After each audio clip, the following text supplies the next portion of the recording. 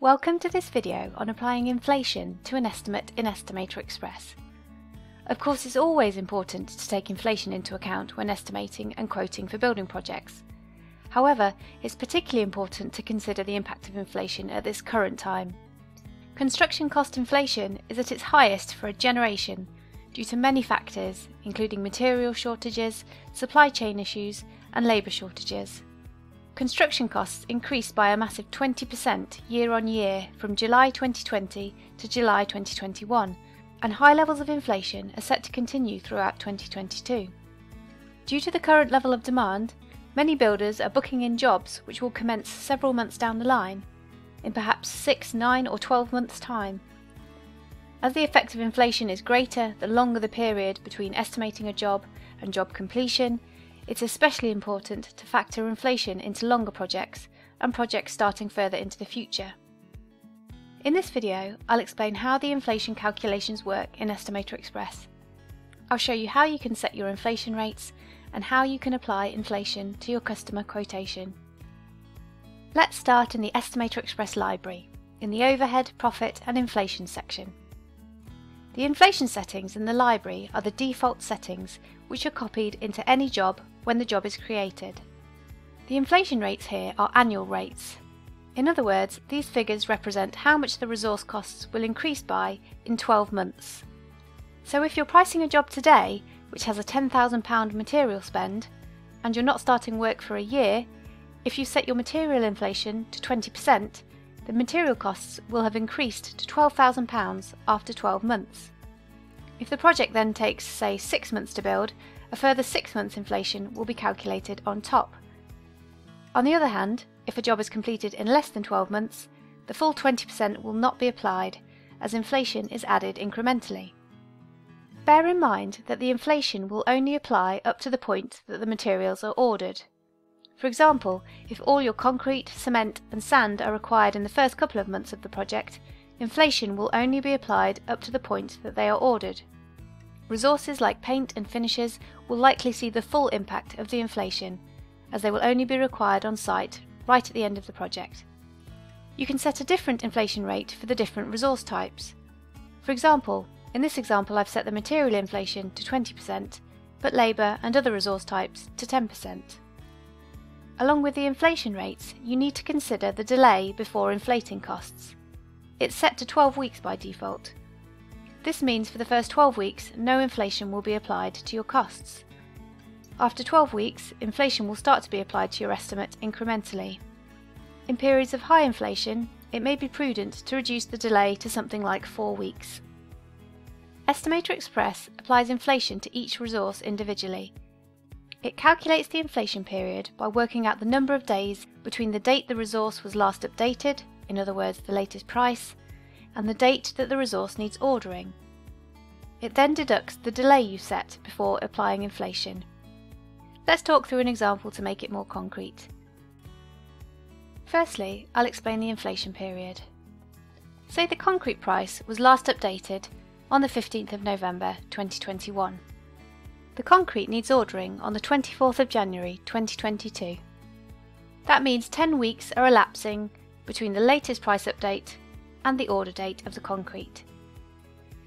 Inflation isn't applied for the whole 10 weeks. If the delay is set to 4 weeks, the price will not change for the first 4 weeks. For the remaining 6 weeks before the concrete is ordered, inflation will be applied at the rate set in the job inflation settings. So that's the theory. Here's the maths. So if material inflation is set to 20% per annum and the inflation is applied for a period of 6 weeks, the software applies that rate for 6 weeks of the year. So that's the 6/52 part. This gives us an inflation rate of 2.3% for this 6-week period at this rate of 20%. So in our concrete example, say the concrete was costed at £1,000 based on the latest price update. The software will then apply the inflation at a rate of 2.3%, which is £23 on top of the original £1,000. So the total inflated cost of the concrete is £1,023. The maths can get a bit complicated. That's why you want EstimatorXpress doing it for you. Now let's look at setting the inflation rates for a particular job. If your software is set so the estimate detail screen appears as you create your job, you can set the inflation rates for your job here. In the estimate detail screen, click Review Inflation Rates. You'll see the same inflation options as you saw in the library, only this time you're setting the inflation rates and delay for this particular job. To review the inflation rates from within a particular job, go to the Job Settings and select Overhead, Profit and Inflation.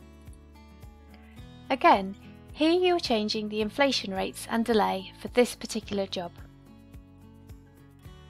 As the inflation calculations are based on the date the resources were last updated, it's crucial to do a price download, plus a review of any resources you've added to the price book yourself before creating your quote.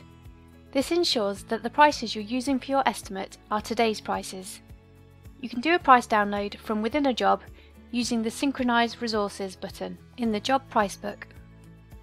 Take a look at the link in the description box below for advice on bringing today's prices into an estimate.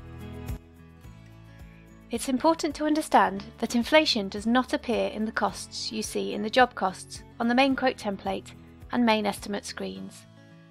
The costs you see here, construction costs and sale price, are calculated using today's prices. Inflated costs can be seen in the inflated costs and inflated cash flow reports, and in the customer quotation if you switch on the inflation option. I'll come to those in a moment. To ensure your inflation rates are calculated accurately, you must set the job start date in the build program. All of the resource order dates are based on the job start date, so to ensure the inflation calculations are sensible, the job start date must be correct. You can change the job start date using the drop-down box at the top of the build program. To review your costs including inflation, go to the Data Reports and open the Inflated Costs report.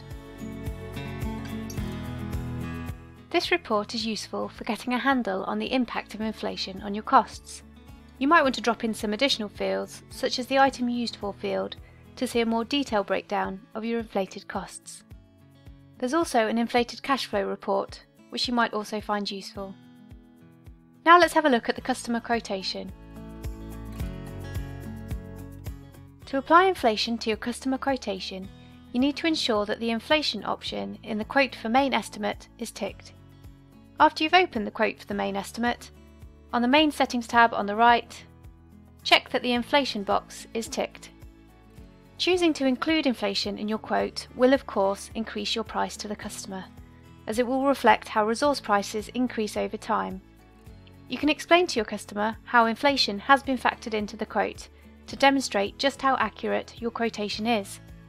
You could mention that any competing quotes will probably not have taken this into account and are therefore likely to be costlier in the long run. So that's your overview of how inflation works in EstimatorXpress. If you have any further questions, please get in touch with the tech support team, who will be happy to help you.